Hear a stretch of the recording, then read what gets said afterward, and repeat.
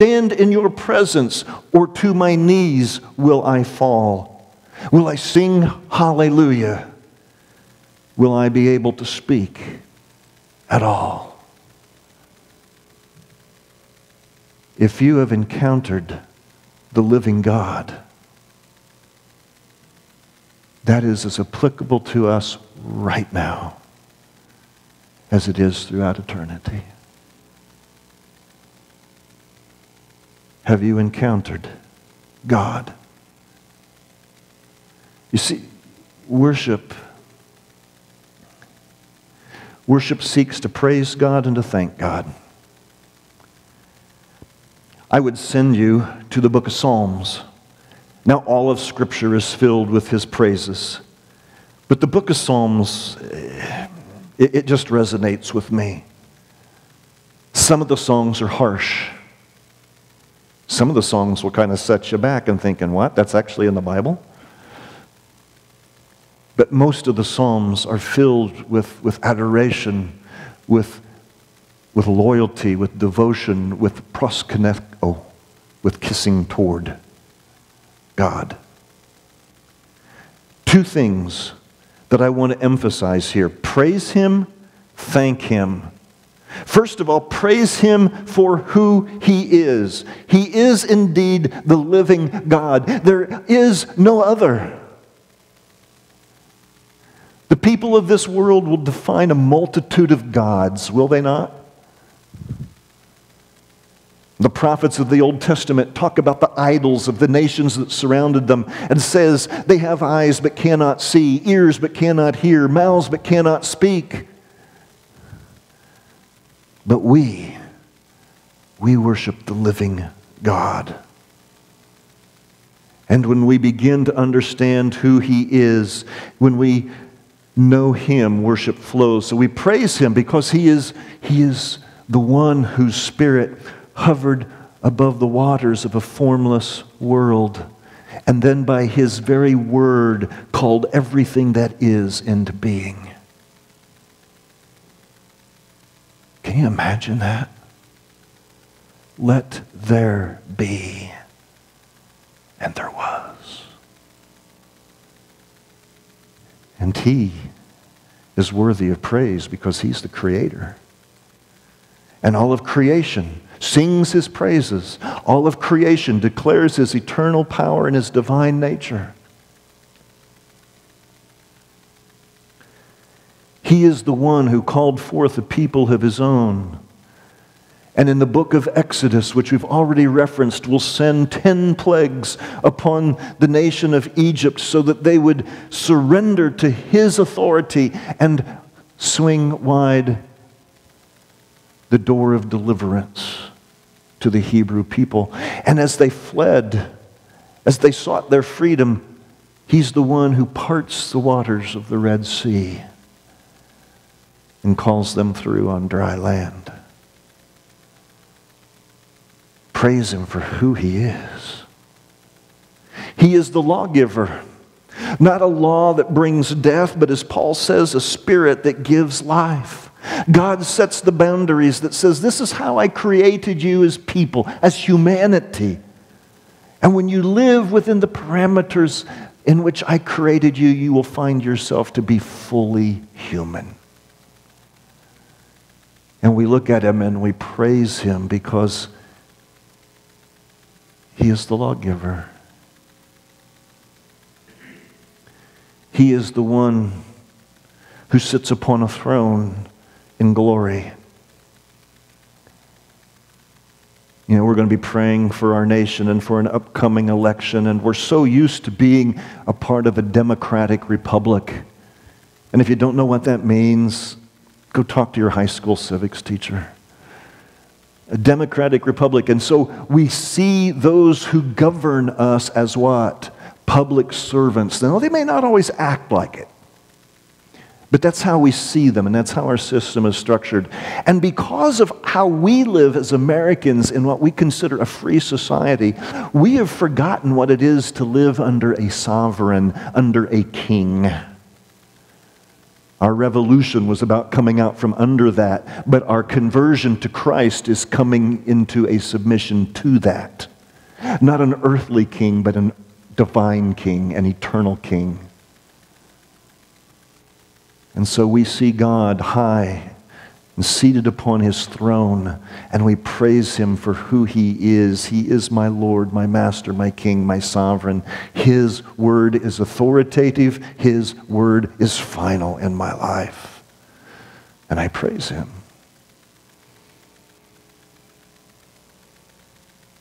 He is Abba, the Aramaic word for father. Do any of you watch NCIS now in its 400th year of reruns? Yeah, that's one of our Netflix binge watch shows. If you get into the seasons where the young Jewish woman Ziva David is, when she talks to her dad who is still in Israel, what does she call him? Abba.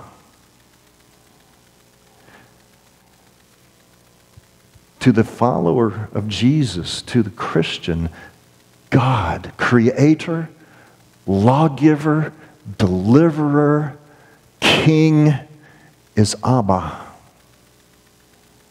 Father, maybe even Daddy, in a very intimate sense. And so we can turn into the book of Hebrews and we find that this God who sits upon the throne as king is also the giver of grace. And he says that we can, because of Jesus, come into his presence, to his throne of grace, to find help in our time of need. So he is the helper. He is the grace giver. He is the one who strengthens us. And we praise him for who he is. And we thank him, secondly, we thank him for what he's done. Now, much of what I just said covers both of those aspects, does it not? Because the things that God does flow from who he is in his nature and his character. Because he is a deliverer, he delivers his people. Because he is the king, he sets the standards for his people. Because he is the giver of grace, he helps us in our time of need. Thank him for what he's done. If you read through the book of Psalms, you'll find that David and Korah and the others who penned the Psalms, they're constantly looking back and recounting the deeds of God. Great are your deeds, O God. Great are the things that you have done. Many of the Psalms do look back to the time of Moses and the 10 plagues and the parting of the Red Sea. What has God done in your life? What has he done? Sometimes we need to tell the story again, don't we? Sometimes we need to tell the story again. As a preacher for many years, I wrestled at Christmas and Easter. Why? Those are wonderful times of the year. Yeah, but because there's going to be people coming who, well, they only come on Christmas and Easter, and we want to make the service something that really speaks to them, something that really impacts them. And Christmas and Easter, it's always the same story. And I used to wrestle with, how do we make this year better than last year? And I finally came to the realization, don't. Just tell the story. The incarnation, that God was wrapped in human flesh and was born in Bethlehem. The resurrection, that sin and death have both been defeated in an empty tomb. I heard God tell me, not in an audible voice, no, in my heart, why are you trying to improve on something I already gave out to you in perfect form? Okay. You see, in church, we oftentimes have what I call the amusement park syndrome. Now, I'll tell you, I don't like amusement parks. If you do, good for you. I don't like amusement parks. Roller coasters make me puke. The tilt-a-whirl, they just make me puke on other people. Well, it does. You're spinning around, you spray it everywhere. Can you talk about this stuff in church? Yeah, and we're online too. I don't even like the Ferris wheel. You'd think, oh man, that's so cool. You get way up there and you get a look out. No. I don't like going down through the games with the carnies because they're all rigged. You know, I can go to Toys, well, I can't go to Toys R Us anymore. Let's have a moment of silence. I can go to the toy store and I can buy that stuffed animal for $15 that at a carny I'll pay out $110 in attempts to knock over those 3 milk bottles. But what is it about an amusement park that they have to do? They have to do. Every so often, they have to erect a new roller coaster. They have to devise a new ride that outdoes the former so that the thrill seekers, so that the adrenaline junkies will say, I need to go back to Six Flags and spend $75 just to get in the door so that I can ride the new ride. Churches do that all the time. How do we outdo what we did before so that people will stay interested? Here's what we need to do. We need simply to introduce them to the living God. Because if you have encountered the living God, worship will flow from your heart.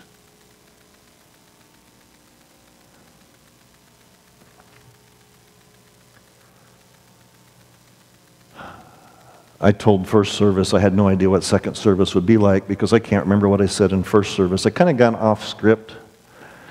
I'm done. If you guys will come forward, I want to close with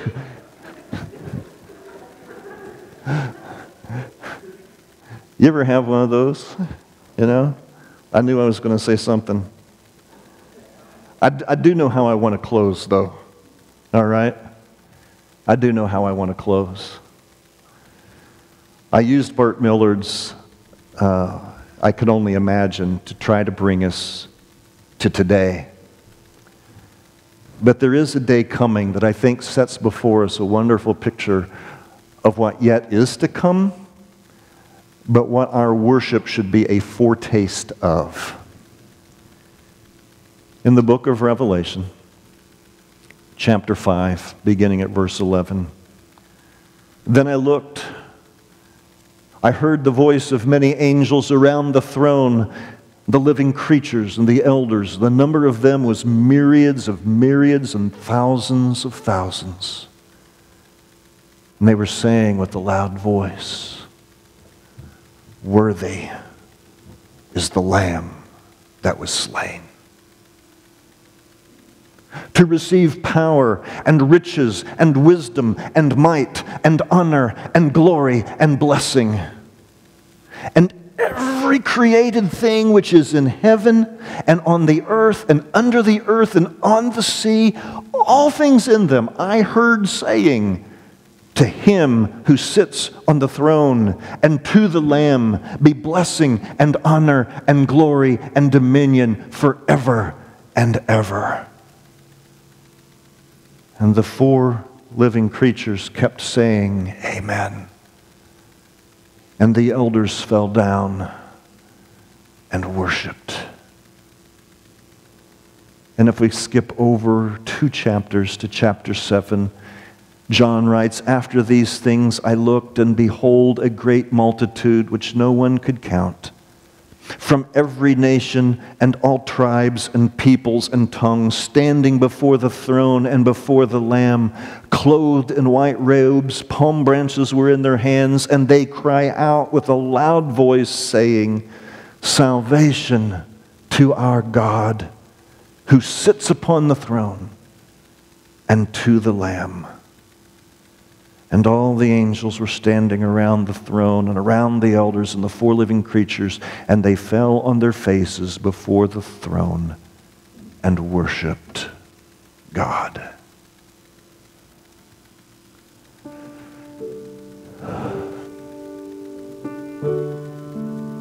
Have you encountered the living God?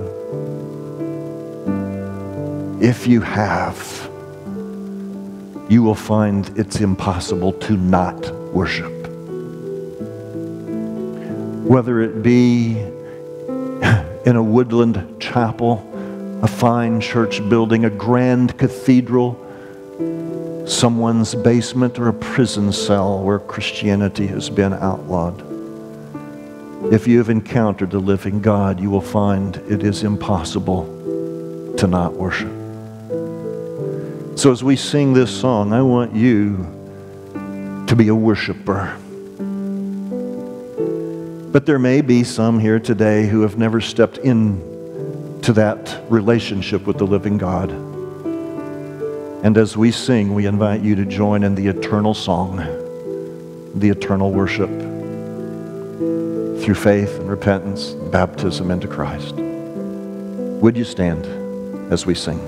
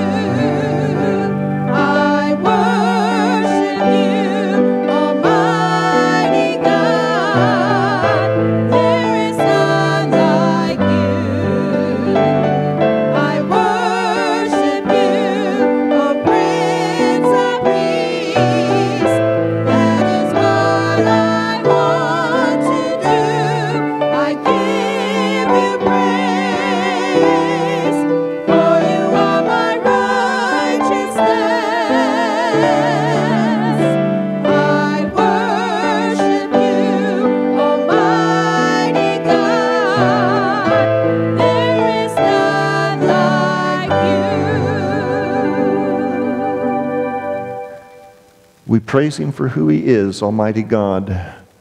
We thank Him for what He has done. He is my righteousness. He has made me righteous in Christ. Worship Him. You may be seated. We're going to tell the story one more time as Bill comes and leads us before the table and we share in the Lord's Supper.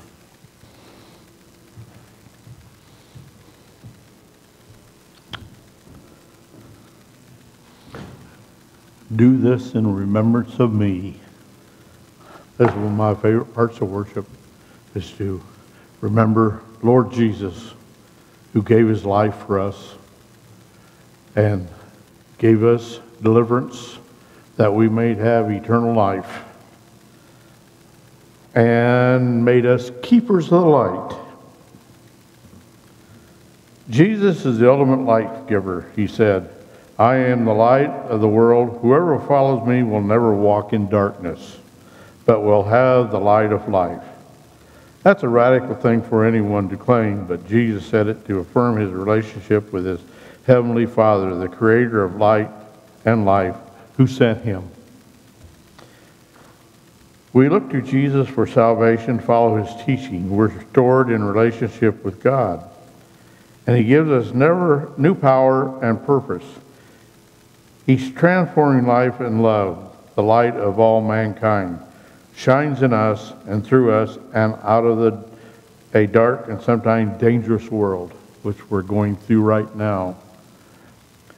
As believers in Jesus, we become keepers of the light. May others see His light shine from us and discover the life and hope He can only give us. Would you pray with me? Jesus, I praise You for Your light and love. Help me to shine for You. Thank You in Jesus' name. Amen.